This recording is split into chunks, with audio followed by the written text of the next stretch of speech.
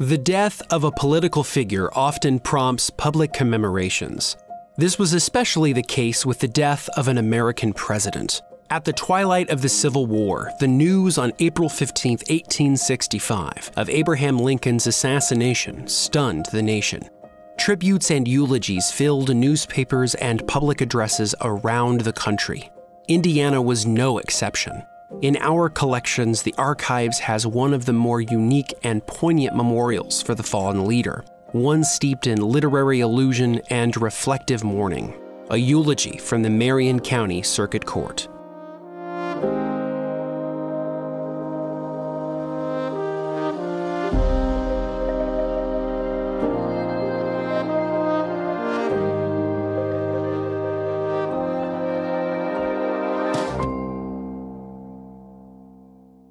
Nearly all of Indiana's 92 counties have a circuit court, presided over by a judge and a clerk.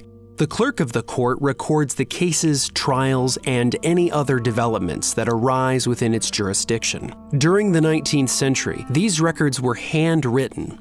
After Lincoln's assassination, Judge Fabius M. Finch and prominent attorney James Morrison convened the Indianapolis Bar Association and requested that the Marion County Circuit Court record a eulogy to the fallen commander-in-chief.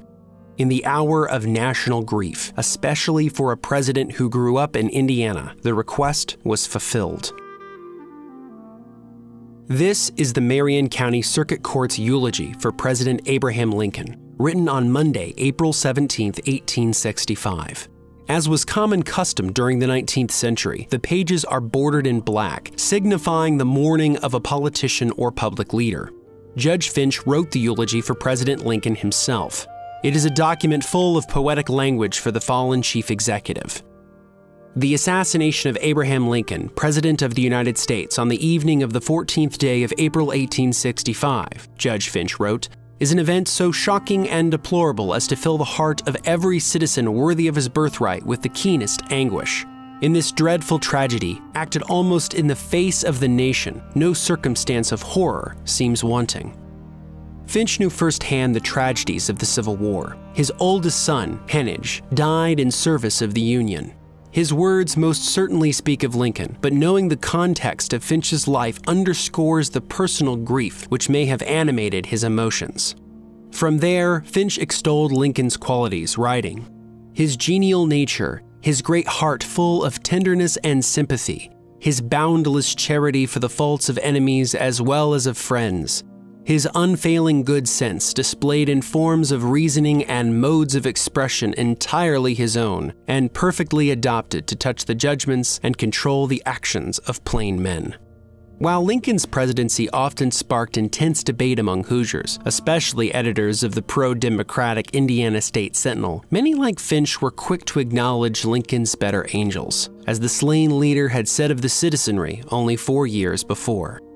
Finch's eulogy also memorialized Lincoln through literature, a feature that the 16th president would have appreciated.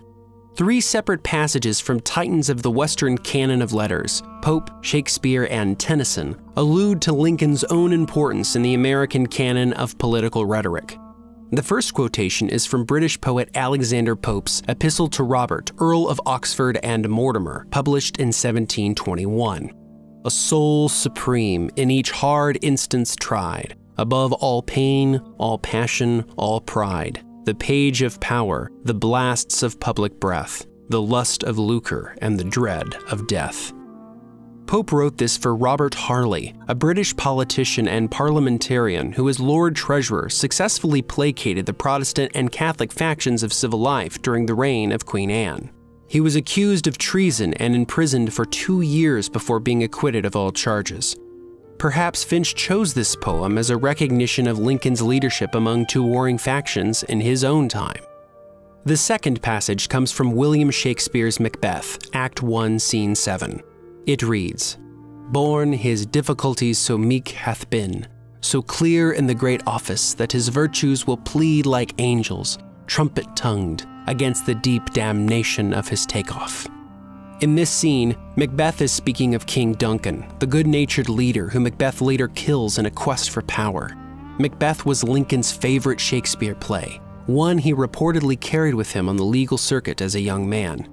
The literate public in America during the 19th century, who were well-versed in Shakespeare, likely made the literary connection between Macbeth and Duncan and assassin John Wilkes Booth and Lincoln.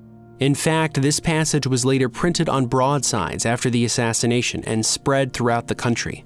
Finch may have seen these posters as he was drafting the language, or like Lincoln, he may have known the text well. The final selection comes from the poet Alfred Lord Tennyson and his work Ode on the Death of the Duke of Wellington. The stanzas read, "O friends, our chief state oracle is mute. Mourn for the man of long-enduring blood, the statesman, moderate, resolute, whole in himself a common good.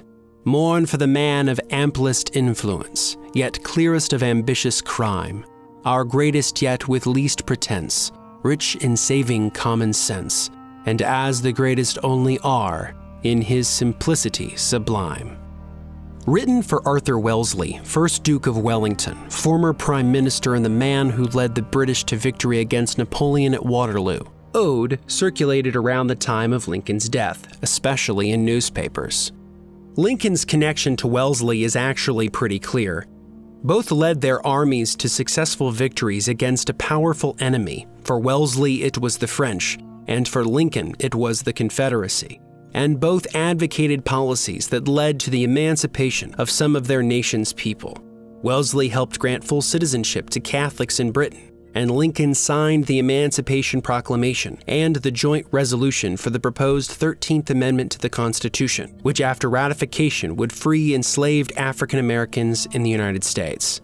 The sublime simplicity and amplest influence of Abraham Lincoln, like with the Duke of Wellington, comes through loud and clear in Finch's eulogy.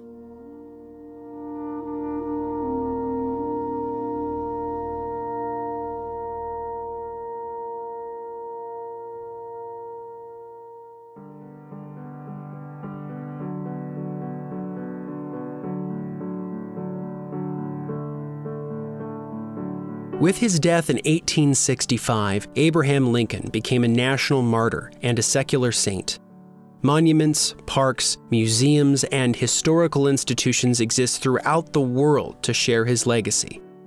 While the Marion County Circuit Court's eulogy is not as grand as the Lincoln Memorial, or, as archives volunteer Robert F. Gilyeat noted, not as poetic as Walt Whitman's famous poem, "O Captain, My Captain," it is a solemn and eloquent tribute to the nation's most revered president.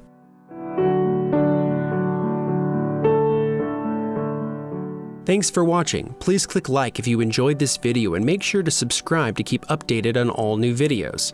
Finally, leave a comment or a story idea for a future episode. We want to hear from you.